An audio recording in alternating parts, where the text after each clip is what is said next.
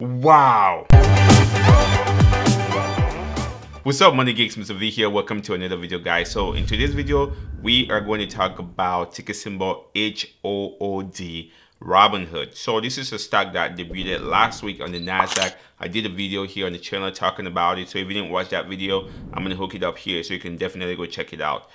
So today, this stock has made some tremendous moves. So that's what I want us to cover. But before we get started, guys, if you're new to the channel, we talk about how to earn money, how to save money, how to invest and build wealth. So that's something that interests you. Go ahead and hit that subscribe button and the notification bell so you don't miss out on new content. So Robinhood debuted last week on the NASDAQ, and again, like I said, I did a video here telling you guys about it, but there's certain things that I didn't take into account in that video, and I'm going to admit that here.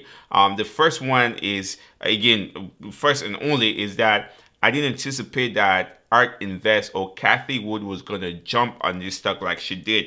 If I anticipated that, then I would have changed my tone on the stock. Because remember, in that video, I specifically said that I wasn't going to hold Robinhood long term. I was just going to trade it. But Cathie Wood jumped on this thing. She went crazy on it. So again, that's something that I didn't anticipate when I talked about in that video. And so Robinhood is killing it. So let's jump right here and just gonna take a look at the news here. As you guys can see, Wood ARK Innovation ETF on Tuesday disclosed that it held about 4.9 million shares of Robinhood stock.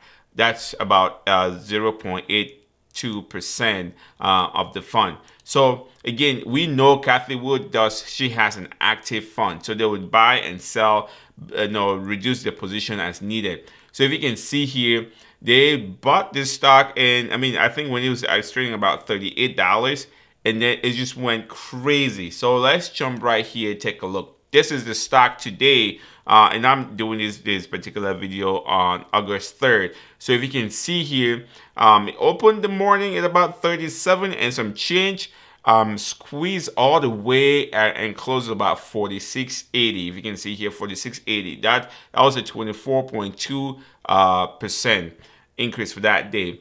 But if you can see here, after hours, again, this is where it even went crazy. After hours, the thing ran 11.65%. So it's now sitting at 52.25%. That is after hours. So if you are looking that this thing is going to open up on the 4th, it's going to open up pretty big, in my opinion.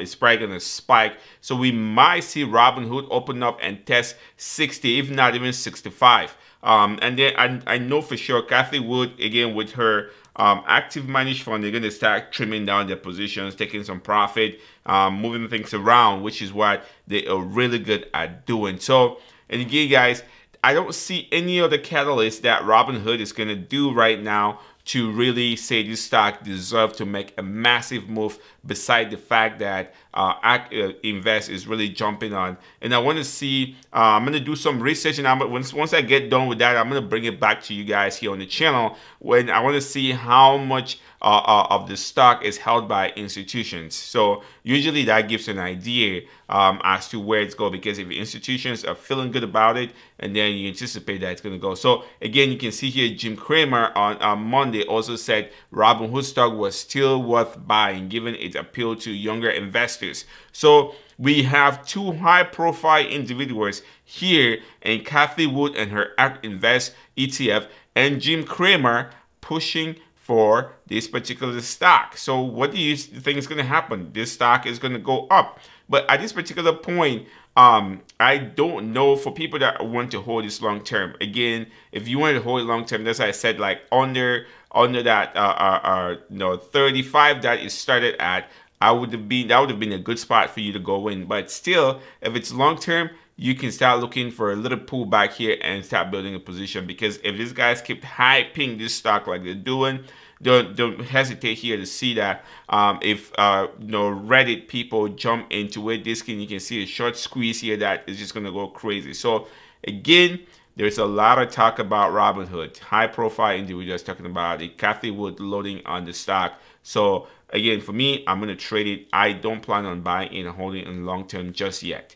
I'm not saying I'll never, but again, just for now, I'm not planning on doing it because I think this thing is still going to pull back at some point. Once it pulls back, then I might reconsider based on my liquidity and based on what I have in my portfolio at that particular time. So again, Robinhood, guys, after hours here just popped like crazy. Today trading, it popped. So again, keep an eye on this one tomorrow the 4th to see what this stock does. Again, like I said, my prediction here is that this thing is probably going to test maybe 65 for a high, and before really feeling some heat, and then start thinking consolidating or even pulling back from that point. So that's what I'm going to be doing. But again, I anticipate a lot of volume in this stock on the 4th when people start trading it, because when the market opens up on the 4th, people are going to be like, whoa, what just happened? You're going to see tremendous amount of volume coming into this stock. So that's what I wanted to cover in this video, guys. Again, if you got into Robinhood, congratulations to you for jumping in there and taking that profit. Or if you didn't get into the stock, if you just day traded it like I did, again, you have to know what works best for you. So decide how you want to approach this. Again, if you are jumping in this stock now because it's hitting these new highs, you are already late, because people like Cathie Wood and all these other investors, they're really looking at their exit point. They're looking at where to make profit. If you see that thing is already run up 25%, that's a huge amount of profit for people that own 4.9 million shares. Think about it. If you go from $35 to $55 and you own 4.9 million shares, that is a lot of money. So you don't want to compare yourself with them. So be very careful. Be very, very careful for you retail investors that are looking to get into Robinhood. If you bought the IPO price, I mean, congrats again. But if you didn't, give yourself a good opportunity. Find a good entry point and wait for that price to come back to you. It's going to come back. Trust me. Don't hesitate to just jump in.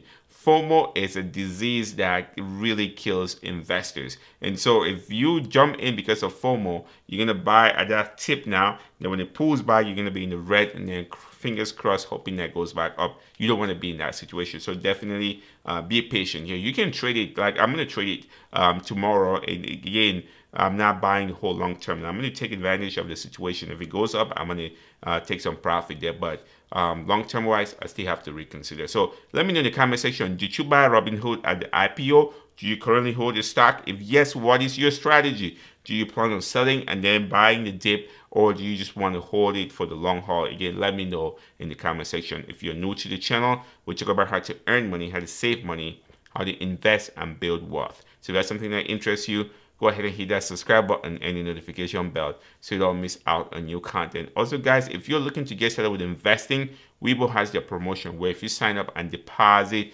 $5, you get free stocks at no cost to you. Again, I'll put the links in the description below. And as always, guys, do your due diligence. Don't be a greedy savage. Stay motivated.